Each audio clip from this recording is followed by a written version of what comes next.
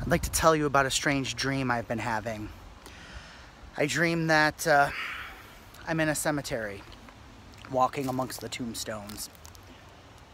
And the tombstones are so old and worn, I cannot read them. I usually wake up and remember having had this dream. A couple nights ago, I dreamed the dream again.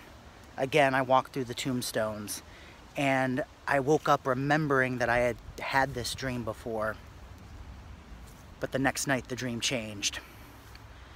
I dreamt as I was walking through the tombstones, on one of them, I could make out a name. It was my name. That's when I realized I was dreaming.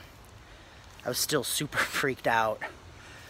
So I knocked the tombstone over, picked it up and scraped it against another tombstone until my name was no longer readable.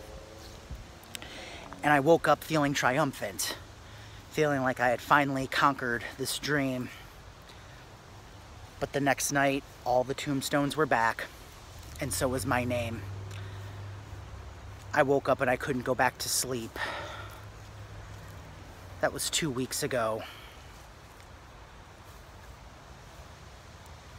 Part of me is afraid that tonight or some night soon I'll dream the dream again, and this time I'll not only be able to make out the name, but also the dates of my birth and my death. And for the death year, it's this year. Folk wisdom says that if this happens, this would be my last dream, a dream from which I would never wake up from. But folklore also says that telling a recurring dream like this to someone, as I've just done, transfers the dream from the teller to the listener. And if that's true, I'd like to wish you all pleasant dreams.